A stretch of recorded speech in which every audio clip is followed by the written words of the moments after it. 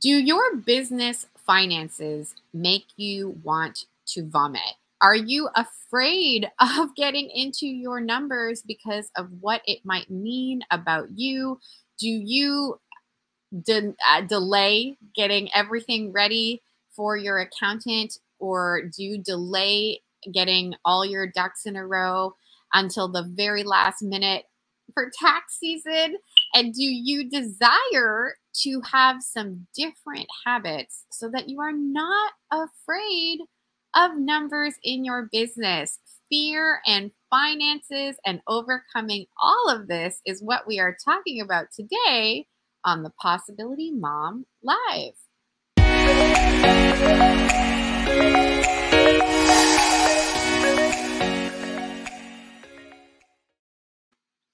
Money is a topic that I get into quite a bit here on the Possibility Mom Live because I think it is an essential conversation to have in entrepreneurship. I talk about this all the time. You can do things for a hobby, like you can pursue a passion and offer it as a service to others as a form of charity or as a simply something that you enjoy. I know a lot of people who help their friends with things because they enjoy it, because they have a passion for it, and they happen to have a sense of, some acumen around it, like they're good at it.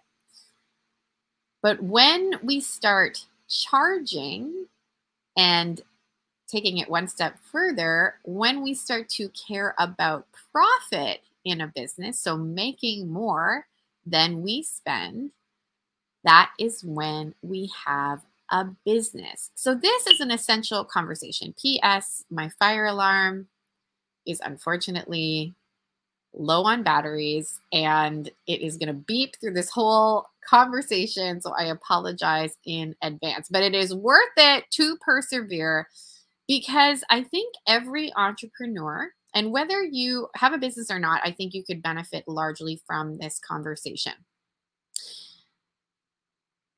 Every entrepreneur goes through a come to Jesus moment, let's call it, where they have to come to terms with their numbers. Maybe they're not making enough money. Maybe they have a really challenging tax season where they owe a lot more than they realize. Like maybe there's been a time when, you get the credit card bill and you're just like, oh my gosh, all these things are not adding up. I think every entrepreneur has that moment. And what I am striving to do in this episode is to give you, with my very special guest, some things that you can do today. So that number one, if you find yourself in a situation where you are feeling over your head already and like, oh my gosh, there's no hope for me, there's no way I can get out of this, I want to give you some concrete recommendations for how to change your mindset and start to see this as an opportunity for you. And I also want to give the brand new entrepreneur or the entrepreneur who is just starting out, who is perhaps right at that beginning stage, this is the best time to start getting your finances in order at the very, very, very beginning. So I am so excited to welcome to the Possibility Mom Live, the beautiful Virginia Braun. Virginia, welcome. Hi. How are you? Good. How are you? Oh my gosh, I'm so excited to get into this conversation. You look so pretty. For those of us who are watching on YouTube, look how pretty you look.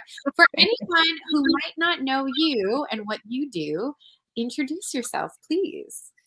Yeah. So I'm Virginia Braun. I'm the owner of Braun Virtual Solutions, which is a full service bookkeeping business. However, with a small caveat. So, and this is something that we're going to kind of delve into today, but you can do two things in your books. So one is you can hire a bookkeeper that can do compliance work, which is the things that the IRS cares about, which is making sure that your expenses are in, making sure that you know your full profit. However, on the flip side, the beautiful thing about bookkeeping services is that it can be very advisory. So, when you work with me, I'm more about the advisory perspective than I really am about compliance. I want you to be successful and grow in your business, which I think is what we're going to talk about today. So, so that's what I do, and I love it. Absolutely love it. And I'm just excited to be here. So help people understand, for anybody who might not know, what is the difference between an accountant and a bookkeeper? Okay. An accountant is someone that, first of all, has gone through ridiculous amounts of education on tax law. So, the actual things that the IRS is looking for from a tax compliance perspective. A bookkeeper is the person that handles the day to day. So, anybody that's ever had the unfortunate audit situation has always dealt with a CPA who is going through their bookkeeping, really their records, in order to understand what the actual financial reality of the business is. The bookkeeper handles the day to day to make sure that when and if you get to that perspective, that place in your business, that your records are in order to answer the questions. I actually just had a conversation yesterday with somebody, and he said, Virginia, I just feel like my records are not great. And I don't know, like, do I really need to do this? Like, let's just start from scratch. And I said, no, no, no. He said, all of my numbers are up for interpretation. I said, oh, okay, that is not good. Your numbers are black and white. I say that quite frequently. They are black and white. So if I have to interpret anything with your numbers, you are in for a world of hurt. So your bookkeeper makes sure that those records speak for themselves in case of someone asking questions. Does that make sense? Yes, Okay. absolutely. And share with us why you got into this world in the first place. Why is this such a important field for you? Yeah, that's a hard one. I grew up in a home of entrepreneurs. So my mom was a housekeeper and had many clients, and my stepfather was kind of like a handyman contractor and did landscaping and things like that. And it was great because I had two parents that were very available, which I think a lot of people go into entrepreneurship for the flexibility. So they were always available. But money was never great. There was always never enough. And and this is where my stepdad ended up having an accident. So he ended up hurting his hand and having to get surgery. And because he was out of the business, things started to go completely haywire. They weren't collecting on invoices quickly enough, and they were underpricing for their services. And eventually the business had to fold. The blessing for me personally was that my parents are divorced. And so my dad was carrying our health insurance. And I remember at that time, not only were we like not eating meat because we couldn't afford it, but we were also having struggles with paying for health insurance because that's who was covering it. So the insurance ended up, just falling out, and it was horrible. And I remember my mother saying, I never thought that I would ever say this, but like, it's such a blessing that your dad carries your health insurance because right now we don't have any. And it was devastating for a young family to lose two primary sources of income. My mom then had to go and work a corporate job again because she had to carry the insurance, and my stepdad was still on disability. And that was pretty much the end of their marriage. I mean, it just kind of was this horrible, ripple effect that led to the end of their marriage. So it was rough. And my goal in my business is to keep people at least in the know and advise them on ways to stay in business so that they can support their families. This is where you and I are just so aligned. We really Mhm. both care about families staying together at home for those who have discerned that. And we are so aligned in easing financial stress on families. Thank you for sharing so vulnerably your personal experiences. And I have all kinds of stories too, where, for me, it's very mental health motivated. It's very, um, the ability to have a large family and make choices motivated. But regardless of your motivation, money is black and white. I think that's a great phrase that I'm going to borrow. Like Sure. we just if numbers are up for interpretation, that it's problematic. Like, I know I've got listeners in both the US and Canada. So whatever, and internationally. So whatever government body is yours that you have to be in compliance with, it's just a reality. And I think, why, Virginia, tell us why you think sometimes, and myself included, I have many seasons. If I were to really draw the timeline of my own history with money, I would write a volume of books. I would be writing an encyclopedia of books because I have all kinds of things that I get coached on in terms of money. But why do you think there is so much fear around funds and finances in a business? It is the most common thing I hear about, and I know you hear about it too from the people that you help. Why is fear so prevalent in entrepreneurs? It's number one, 100% the fear of failure. So in business, you're in business, and this is the definition between a hobby and a business is profit. So if you are not making money, you immediately feel like a failure. And so a lot of people will say, well, I don't even want to look at it because there's the prospect that I'm losing money. And that's a reality. And to be completely honest, there are lots of businesses that are not making money currently. And so that fear of failure, especially when you've put so much into it, you've been an entrepreneur for a long time. It's the sacrifices and the time, and you wear your heart on your sleeve because this is what you have poured so many hours and time into. The reality of that failing is kind of an unacceptable reality for most people. And so I think that would be the number one reason why people just fear that, oh my gosh, what happens if I'm not making money? And it's like, you pivot and you fix it. That's what you do. So I would say that. So I'd love to hear an example Yeah. of somebody who maybe came to you full of fear. So they didn't want to know what their numbers really were, so that maybe they would avoid being disappointed, Mhm. all that kind of stuff. But then you were able to get their books cleaned up, give them some great advice, and they were able to make some better choices and pivots moving forward. Have you got a great example of that? Yeah, so I am super proud of a business that I'll leave unnamed because I didn't get his permission to talk about it. But so he works in a very cash fluid business, and I started with him from the very beginning. So he found me on a site that's mostly with startup businesses. And so I was able to get his books in line. And once we had the numbers, we started to see that there was a trend. And the biggest trend was that so he takes on income and then he has to immediately pay contractors. So the contractor margin between what he was earning and what he was paying contractors was not good enough. And we started to see that very quickly. And so, yes, it has taken us a couple of months. We've also had to have tougher conversations of, I love that you want to pay yourself, but you cannot afford the salary that you're paying yourself. You can't afford the subcontractor salary that you're paying. And so part of my job was to ask the questions. And really that's all that it does is it gets started with, so you know that $4,000 that you paid the subcontractor? Tell me a little bit about what they're doing for you so that we just make sure that you have a good return on investment. And it only takes that. So I actually talk to him. Every month I meet with my clients one-on-one to just go through their numbers and ask the questions and start looking for strategies. And he even said, I just want to tell you that my salary is up and I want to explain why. And I was like, that's awesome. So like there's a why behind the higher salary, and that's wonderful.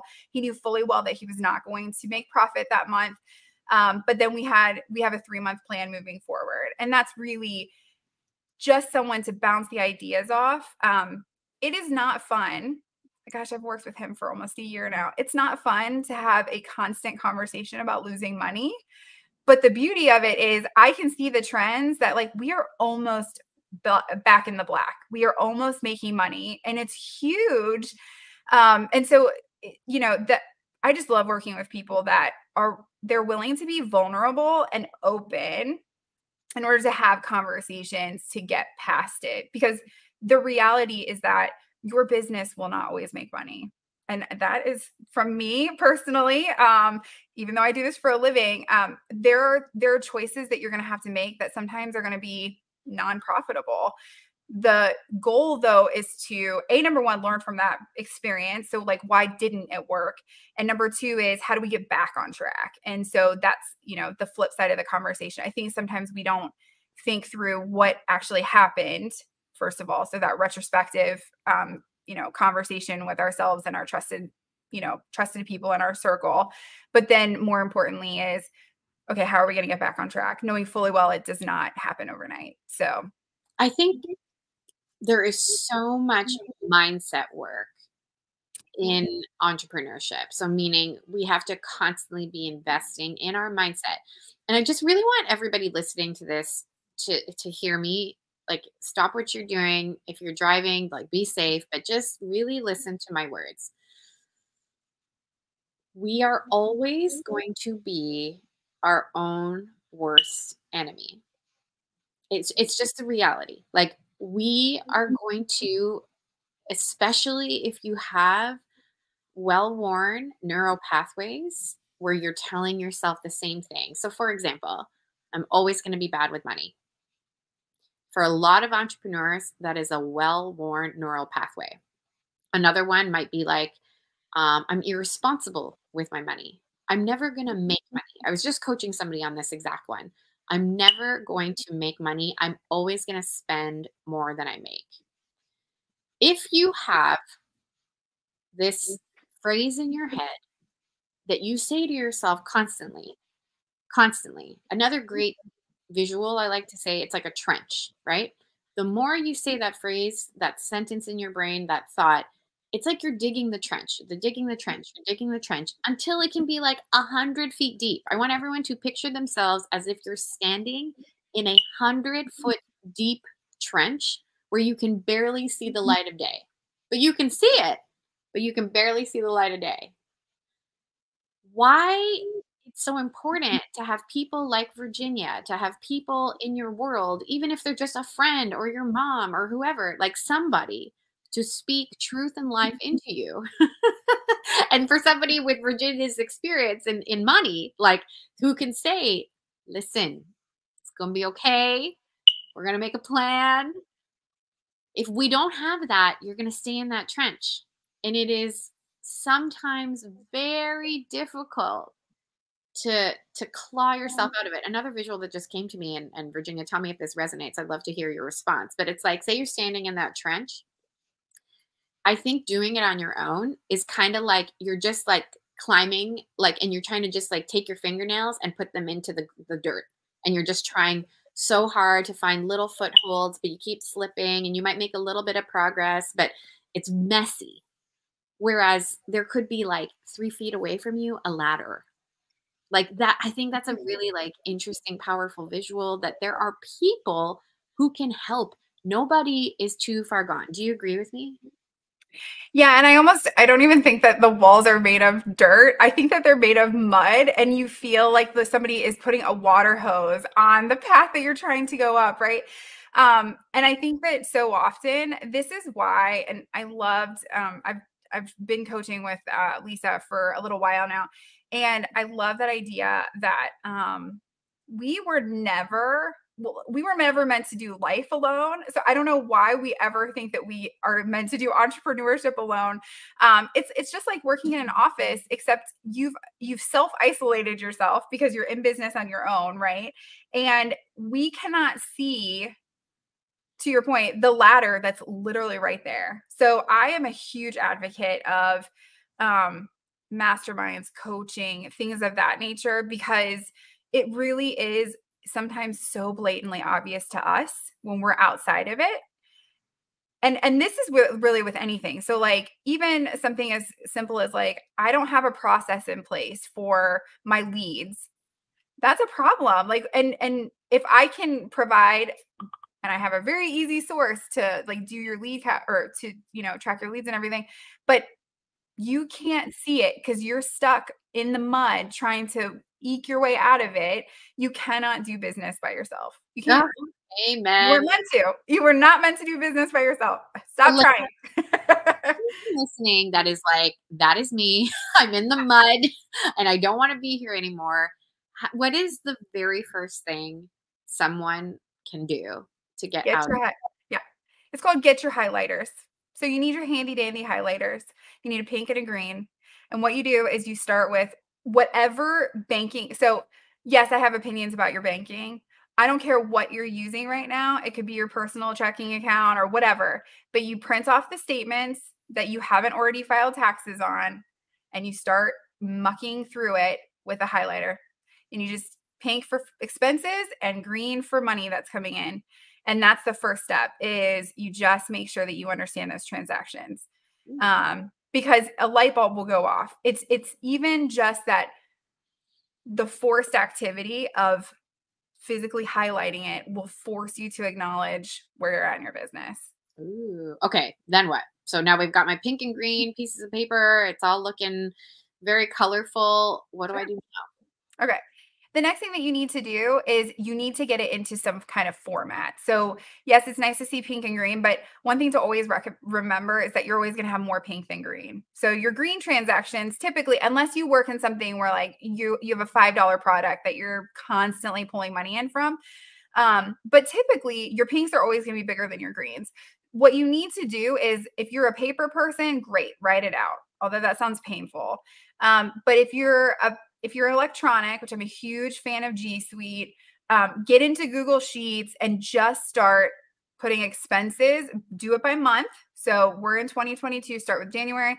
And I want you to start actually listing out first on the column to the left, you want to put who the vendor is. So like Google is a great one. You should have G Suite. Just go ahead and buy it. It's $12 a month. And then for January, how much did you spend?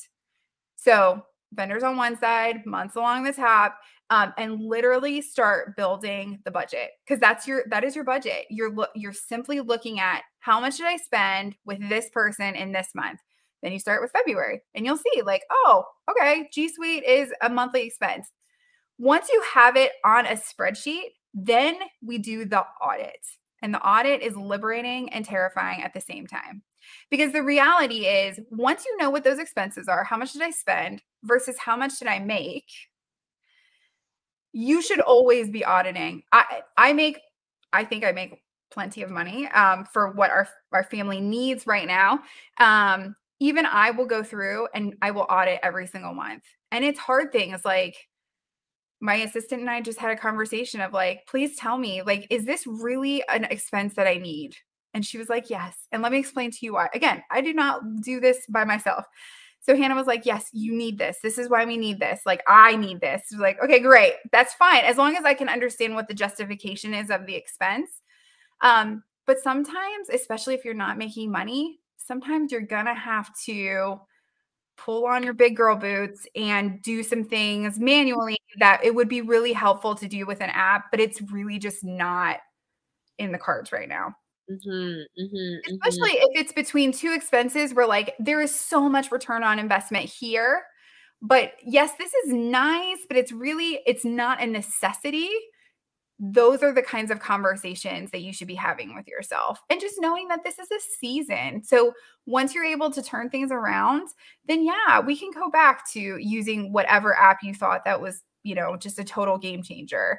But you have to do the audit. It's important. And it's something that as the CEO of your business, you should be doing on a consistent basis as well. And no one's going to care about this like you will. Like and it's really important to remember. I have a funny, well, not funny. It was very eye-opening when I did it. So I had accumulated over, I don't know, I guess you'd call me an online entrepreneur. I think around 2015 is when I really took things online. Prior to that, I was very much in-person interior design. I wouldn't say that my business was very much like online anyway, but I had started watching all the webinars and taking advantage of all the fast action bonuses of all these webinars from around 2015. And eventually I was just like, oh gosh, like there's a lot of charges on my credit card every single month. And when I tallied them up, these little like $97 app here, $47 charge here. Some of them are big, like $197, $497. I realized that I had so many technical apps, like just like different things, tech related things that were easily totaling, if I remember correctly, it was about $1,500. That was A how month. a month. That was how my business was set up at the time to Yeah. just keep the lights on technically, like from a tech point of view. And I just had to take this really hard look and be like, do I really need such a robust email provider? I was on anyway, I was on one of the very large, I don't need to name any names, but I was on a very large, very popular email software that I had just, to be honest, taken advantage of a special deal at a conference, as these things happen, and was paying, if I'm not mistaken, $497 a month. And then I had another thing that was sort of a connecting app between a lot of things that was like Mhm. 197 a month again, and so on and so forth.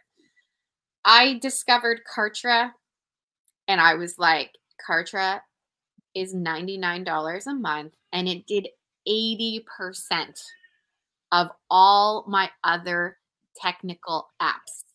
Yep. Calendly, I used to use Calendly in my business. It was, I think, $19 is Calendly. I can't remember. But anyway, my point is, I could not believe it.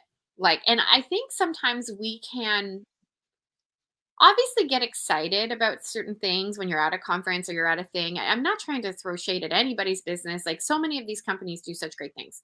Mhm. If there are alternatives, or if these things are not providing the return and there are adequate alternatives, I just think we have to do that hard exercise of, hey, yeah, it might be a little bit of effort to move everything over, but what is going to be the trade-off? So I went from $1,500 a month to $197 a month. And I just was like, and how long have I been doing this? Tell me, Virginia, I'd love to know in your business, Yeah. give me one like amazing savings that you did because of an audit.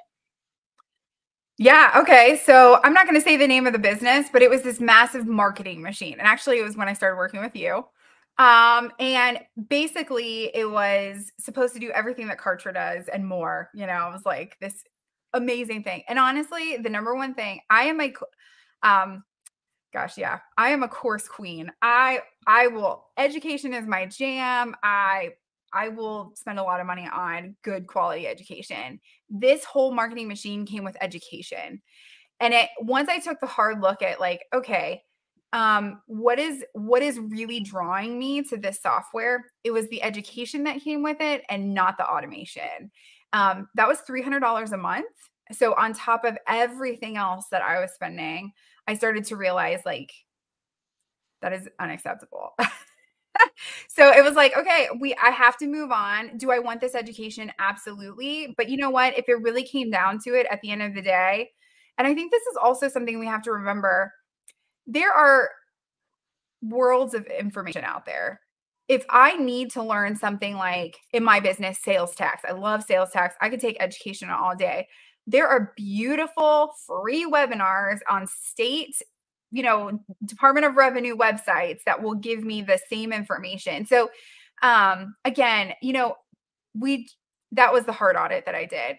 Do I miss it? Not one bit. Mindset, once I made the mental shift in my head that like, okay, we're just going to go back to what we were doing.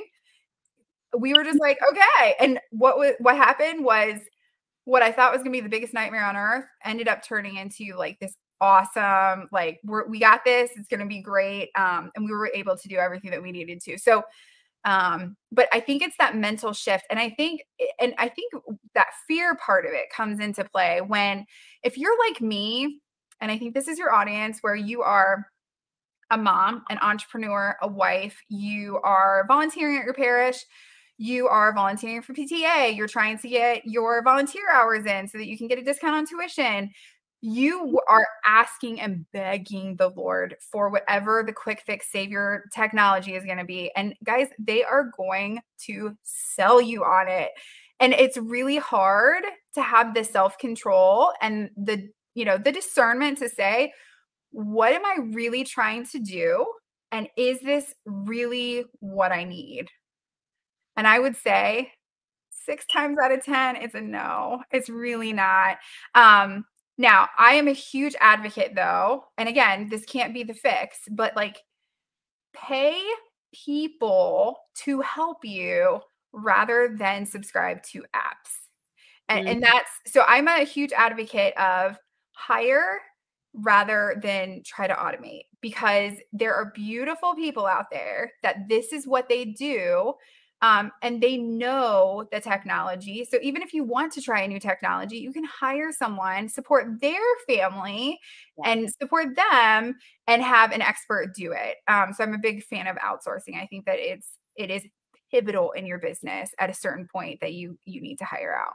Yeah, that's huge actually, and it's something I coach a lot of women in business. We provide, like in Wealth Without Guilt, I provide quite a few templates and Yes. videos. And what I notice is that the people who have people who can move that forward, or the people who actually have tech skills themselves, they're able to take further steps because there's somebody moving it along at a faster rate than having to, so I do notice that, just to your point, that when you hire a human being to move it forward, I think what it is, like truly at the heart of that is, again, it's the mindset stuff. Yeah. Because our thoughts can so often just stop us in our tracks and Yeah. delay things. And anyway, but that's a whole other conversation. Okay, so listen, anybody listening to this who is feeling like, nope, I am too far gone. There is no hope for me. I still have a drawer or a shoebox or a whatever full of receipts that I've never looked at. I have expenses on 5 different credit cards. Like, I am too far gone. There is no hope. What would you tell them, Virginia? So, to use the phrase coined by somebody else, your income is your greatest asset. Okay, so what you have to remember is that your income, what you were bringing in, is your greatest asset. We don't always use it appropriately. So I talk about, just like the saints, we need a posse of financial things to help us accomplish what we need to with money. And the number one thing that you need to do is you have to parcel out your money. So, number one is you have to protect your personal assets in your business. So, if you have not, some people will fight me on this, and I don't care. You need an LLC. You need to create a financial entity that is going to protect you and your family in case of any blow up with your business. It just is what it is. It's like buying insurance. And then you need to get some stinking accounts that have nothing to do with your family, right? So again, we have to separate, and it's about protection. It's like, if something were to happen and you go into an audit, if you've used a personal bank account, that opens you up to a full audit of your personal finances. And that is not the point. If you were to be sued or something like that, if you're using a personal bank account, all of those assets are available now. You have to separate. So divide and conquer. Once you've created those accounts, then you need even more accounts, which sounds ridiculous, but you need at least 3 accounts in your business. I really do recommend 5, but if you're going to have the minimum, it's 3. Yeah. And so I use a bank called Relay. I love Relay. Every account is free. So you can have 10 accounts if you really want to. I have 7 right now because I'm working on some side projects. So I'm squirreling away money, but that's what you have to do. So number one is you have to have a tax account. So if you are not already saving for taxes, it's going to bite you in the butt. So you need to be separating that out and putting money aside for taxes. The second thing that you need is you need to have a profit account. Okay. That profit account is there so that you are able to pay that stuff off. Also, cash is king during a recession. So if you want to recession proof your business, you got to have cash in the bank. So you use that profit account in order to squirrel money away. And the third one would be your income and expenses account. So you can, if you want to, you can kind of keep them all loosey-goosey in the same account, but that only holds the money that you absolutely need to cover expenses. Now, your profit account is one where you kind of let it sit a little bit. So, wait until the end of the month. Once all of your expenses have been, taken care of, whatever is left in that profit account is really what you're going to use in order to pay down debt. Or let's say, for me, if you have a big launch or something like that coming up, you need to set the money aside because you need to make sure, as scripture teaches us, to count the cost. You need to count the cost before necessarily launching into something new. And so that's really what that is for. I love it. I learned this from Garrett Gunderson from Wealth Factory, if I'm not mistaken. He suggests you put that one of those accounts, maybe the profit one, in a separate bank. So you don't even see it, like a different company, like a cut, like where you're not like looking at it often. If I'm not mistaken, I learned that from him. My bank, I use a local bank here in Florida, and they laugh at me because I think I have five, but like I don't know which one is which. I've never labeled them properly. So when I go up to the teller, like when I bank online, they're labeled, but like when I go to the teller, they'll be like, they're always like, which account? So anyway, note to self, have some sense of what accounts are what. Okay. I've got two more things I want to talk about. I could talk to you all day. I know. Sorry. The time's going so fast. Two more things I want to talk about.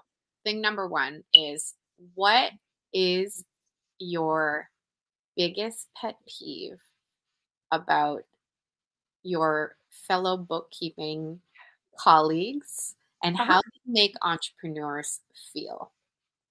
I hate when people make their clients feel stupid. It drives me crazy. Here's the thing. Unless you are a bookkeeper, and this even goes for bookkeepers. So I deal with sales tax, which is like not something that most bookkeepers are willing to even touch with a 10-foot pole. Don't make people feel stupid. This is not what they do. Guys, this is not what you do. This is not your mode of genius. If you're a bookkeeper watching this, great. I hope that you are, knowledgeable in what you do. But like, you did not go into bookkeeping. You should not feel stupid. If you have anybody talking to you about finances that makes you feel stupid, stop and walk away. Because this is not on you. You are not meant to know this. I really want everyone to hear what Virginia just said. Like, I could cry just hearing it. I think it's one of the things I find most refreshing about you. My mindset coach, Erin Ingold, I want to say this was about 6 months ago, maybe. And I was talking about money with her. And I was just like, I feel so stupid. Like, I just kept using that over and over again. I feel so stupid. I feel this, I feel that. And she just was like, why do you think like you would have expertise in this area? Like she literally was just like kind of shaking me by the shoulder. She was like, this is just not an area you have expertise. And she was kind of like, it's like you assume you should.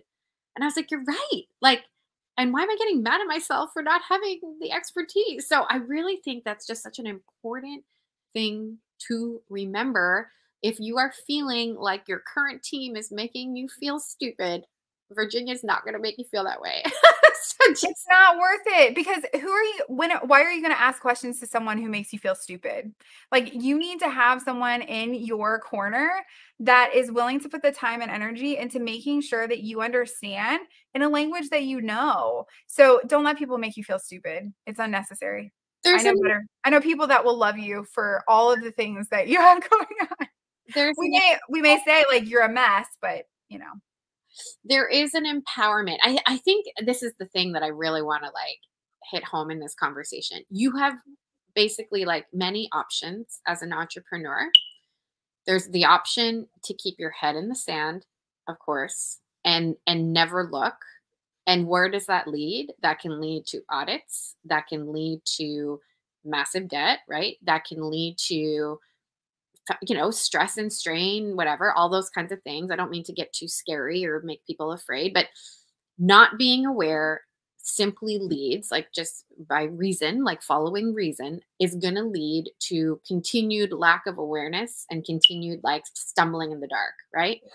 Whereas awareness can lead to decisions. Like for me, going from $1,500 in tech apps to one monthly payment, just an enormous amount of things that can come from awareness. So Virginia, you have the choice. That's the thing I want to like, you have the choice, and the choice can lead to amazing things. So you have something coming up that I'm so excited about in August to help people feel empowered about this choice. Tell us about your upcoming 5-day challenge. Yeah, I'm kind of overwhelmed about what we're going to do in 5 days. So now that I'm thinking through, like, gosh, financial freedom and peace in 5 days, that's amazing. But it's called Overcoming Financial Fear, and it's a free 5-day challenge. Free 5 days financial peace for free.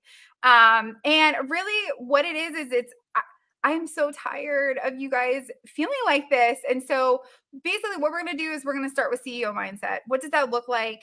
We're going to then conquer the statements. And I'm going to tell you how to properly set up your business finances. Um, I I need to do something about that video. But really, so we're going to go through, like, how do you file an LLC? How do we do this and set myself up for success? And then finally, we're going to go through, what are the routines? What's the tech stack that I need? And what is the process that I need to do in order to make sure that I'm maintaining and staying on top of it? So it really is, it's like a 5-day boot camp that we're just going to get you into the right place so that you can understand your numbers, but more importantly, you turn them around. If they need to be turned around, we're going to get it in order, and you'll know where we need to make some adjustments. I just wish, this is the kind of thing I wish I had at the beginning of my entrepreneurial journey. I think I would feel a lot less, stupid. And again, everybody has a choice. You have a choice for how you show up for your clients. You have a choice for how you show up for your family. And you have a choice in how you show up for your finances. And this is something that can unlock just incredible potential, incredible something I hear you talk about, Virginia, is like a docility. Like, this can unlock a docility and an obedience, but in a great way. Maybe as we just close, you can share with us, like, why it's important to involve God and be docile even in your numbers. We all have a mission, and we all have something that God has placed in our hearts. So if you've discerned that business is for you, there is a mission there. There's something that God has created you to accomplish. You cannot do that if you are not in business. You absolutely, you cannot provide for your family if you are not bringing home money. And I feel very strongly that your numbers will tell you what is not working. It will tell you if there's a mindset issue. It will tell you if you're buying too many courses, that is a 100% an esteem issue. Like, you have imposter syndrome. We need to fix it. We need to see, where is that coming from? Your numbers can tell you a lot, but more importantly, you cannot do the will of God if you are not in business. You can't do it. Everybody listen to that. You cannot do the will of God if you're not in business. Oh my goodness, Virginia, where can people go and learn more about you? Yeah, so you can definitely check me out on Instagram. It's Braun Virtual Solutions LLC. All of my information is there. You can hit me up on Facebook. You can either look for Virginia Braun or Braun Virtual Solutions. I'd love to hang out with you. And all the information is going to be in the show notes here, and also on my different social media platforms for the 5-day free challenge for financial peace. The link to sign up for Virginia's 5-day challenge is right below this video. I really want to encourage everybody to go. I will be there. I cannot wait to learn from you, Virginia. Thank you so much. Thanks for having me. Such a gift. Here's the thing I want to echo, okay, on the tail end of this conversation.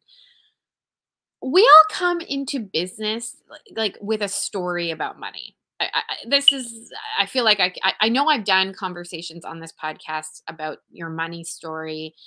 But it's just, I really want to, if you're listening to this conversation and it's caused you some stress, or it's making you feel less than, or you're just like, forget it, I can't face this, I'm too afraid to face this. Your history with money is currently informing how you think about money. That is just a fact. You have beliefs currently around money that you might not even be aware you have. But this is like how we get holy. Like, this is how we become humble. And I just like really want to encourage anybody,